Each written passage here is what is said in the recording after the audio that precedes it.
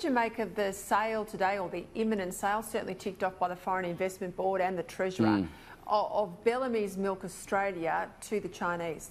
Look, I'm a bit massively concerned about this, because here they are, they're doing these milk formulas, the baby formulas and that, which is a huge market within China, and it's a great opportunity for an Australian business. In Australia, it was set up by a family that could really break into that market, deliver some really great export outcomes for Australians and jobs back in Australia, and keep this business going. There is a lot of concerns in regard to the China issues, because we know these corporates and that don't have the freedom that our corporates do in regard to arm's length from government, and so they are concerning. This is a concerning issue. What do you make of both issues there, the price of milk, Rebecca, but also Bellamy's?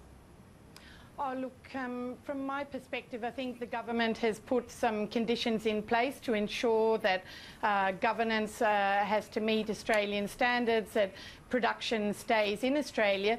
And frankly, I see this as an enormous opportunity. Australia has become as rich and as successful as it has through foreign investment. If we had had to raise in this country all the money that was needed to develop it and to turn it into the success story it is, it wouldn't be a success story. So it's been the Brits and it's been the Americans, and now it's the Chinese. And yes, they don't share the same values of us as us, but I think with these controls in place, this is a great opportunity, because the Chinese, if nothing else, they work hard to grow businesses. I think we'll see there's enormous potential. The reason why the Chinese are interested in this is because milk baby powder production in their country is lamentable. That's why the Chinese consumer wants to buy Australian and New Zealand product, because it's got a guarantee.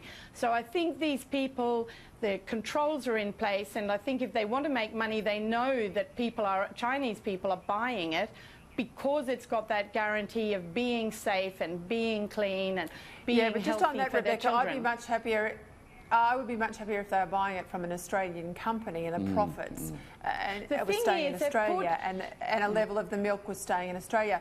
I made the point, you might have missed it earlier, but the vertical integration model, once they own the means of production, once they've got the milk coming in, they'll have a secure chain that basically all of that Bellamy's milk will be for export markets in China. Well, I think most companies really want to grow the market. They won't want to simply service one market. This is a big international. There is not enough supply of infant formula in the world, and it would be very unusual for a company not to want to develop all those opportunities. I think there are big export opportunities right throughout Asia. Yeah, but they are 100% or a largely owned state entity of China. We won't see that profit. I'll bring in Bernie Finn, but my concern, Bernie, you heard that point about vertical integration, but also processing, milk processing, and I think it is Tasmania. I'll need to check my facts, but one of the states is we've sold all of our milk processing, and we're doing this more and more, so that we're basically taking ourselves out of the supply chain, so our farmers then are hostage to usually foreign players who then control how you go from the farm to the market. Yeah, well, as the son, the grandson and the great-grandson of a dairy farmer, I've probably got a bit more interest in this than most, and it just distresses me to see this happening with Bellamy's. I'm not opposed to foreign investment, far from it, but I am very deeply concerned about the role of investment from China. And keep in mind, we're not talking about Chinese companies here, because when you talk about Chinese business, you are actually talking about the buck stopping at the Central Committee of the Chinese Communist Party. They're the ones who call the shots. And that's something that concerns me, particularly those of us in Victoria are concerned, because our Premier, Daniel Andrews, has been in China doing all sorts of deals, secret deals, with the Chinese government, and we don't know exactly what he has sold off. We don't know what's going to happen in a few years' time when the Chinese government decide that they're going to come in and perhaps claim half Victoria, for all we know. It is a major concern, and I think it's something that we really do have to be very, very wary of.